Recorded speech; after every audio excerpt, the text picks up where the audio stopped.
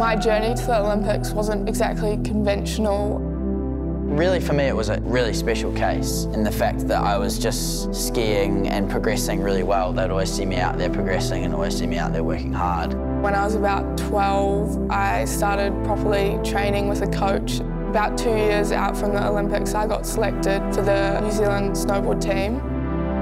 I was only 12 and I hadn't really done much competing. I think what they saw in me was that I worked hard and that I was out there progressing and constantly trying new things.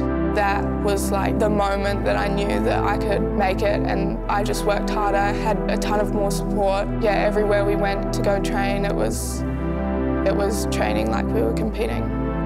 I wasn't someone who was constantly competing and showing them in competition. It was more in the fact of progressing and getting better at my tricks.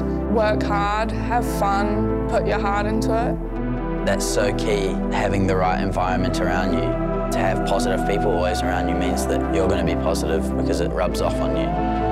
Junior Nationals combined with Slopestyle Series is such a good pathway for someone wanting to be a competitive skier. It's unbelievable.